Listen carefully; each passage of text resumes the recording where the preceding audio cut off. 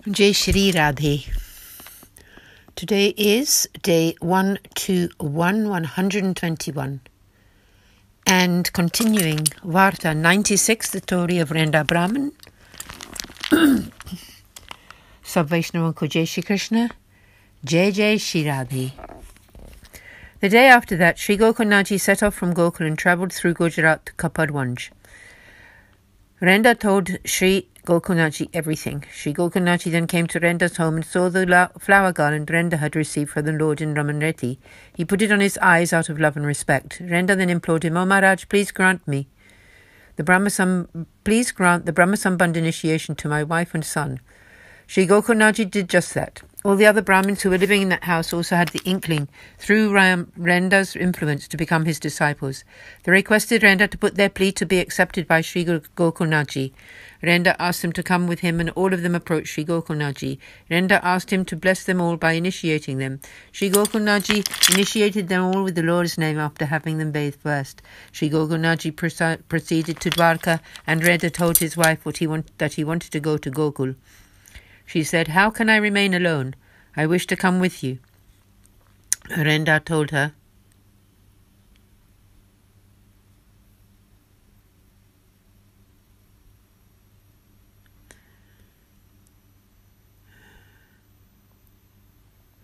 "Please do not insist on following me. You have a son, and in this way our family lineage will continue.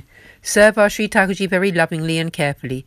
I am no longer capable of serving him well. I wish to go and stay with Sri Gosaiji." His wife agreed. He gave his Sri Thakurji into her responsibility, put the flower garland into a small container, and gave that also to her, telling her to keep that in the Seva as well. "Serve them all very well. Our son will perpetuate our family." Renda then set off for Gokul, taking the gold coin with him. He forgot whether it was day or night, so great was his longing to meet with Sri Gosaiji again. After some days, Renda reached Gokul and had the sight of Sri Gosaiji as he was sitting on the cushions in his betak. He placed a coconut in front of Sri Gosaiji and bowed down to him. Sri Gosaiji was very happy to see him and asked, "O Renda, did you get married?" Renda replied that he had, and that he had one son. "Please also have back this gold coin that you put into the palm leaf packet. As an embodied soul, if I had become greedy and used that for my own purposes, then my whole righteous path would have been destroyed. Therefore, it was not right for me to keep it." Sri Gosaiji stated, "I know for certain that a true Vaishnava would always avoid using my wealth in any way. I had put that gold coin along with the palm leaf parcel so that when you saw it, you would pine for Gokul. With such divine craving, the soul's devotion for the Lord increases." Renda replied, "O Maharaj, I am but a foolish being. You act purely for our benefit. I have come back and I fully surrender to you. Please do not send me away anywhere else. Keep me close to your lotus feet." Sri Gosaiji spoke, "I shall not now send you anywhere else. You are elderly now. Do whatever seva you can manage. Please partake of Mahaprasad from the Prasadi kitchen." Renda supplicated, "O Maharaj, you had previously ordered me to cook separately. Now you are telling me to take Mahaprasad from the kitchen. Why is this?" Sri Gosaiji said, "Now your body is not capable as before, so instead of cooking yourself, you should accept prasad from the kitchen." Bhav Prakash. Here it is taught that, for as long as a Vaishnava is capable, they should prepare their own offerings. Taking prasad from the store would be a hindrance to their devotional process. When the body is weak, it is then appropriate to accept the Mahaprasad from the Guru's kitchen. Part 2 continued. Following Sri Gosaiji's orders from that day on, Renda sat in the storeroom and cleaned the grains. He also served Sri Gosaiji and served in the fruit and vegetable department. Part 3. Sri Gosaiji composed a Sanskrit poem about his Lord Sri Navneet Priyaji in his cradle. One night, Chacha Harivamsa asked Sri Gosaiji to explain it to him. Pada Rag Ramkali. When infant Sri Krishna is resting in his swinging cradle, he removes, with his exceedingly lovely glance, the pangs of separation that the gopis have been experiencing for a long time, and appears as their abode of love.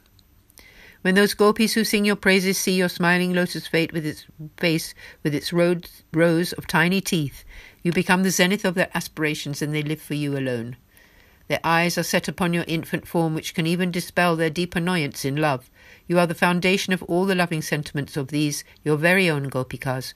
What to speak of the desire they will have for you when you are a little older? You try keenly to climb onto these Vraja ladies' golden chests with your 2 lotus feet. You attempt, Lord, again and again to stand on your most delicate feet. Your brow is marked with a tilak of Gorochan. Your face is like a blooming lotus, is adorned with various jewels and pearls.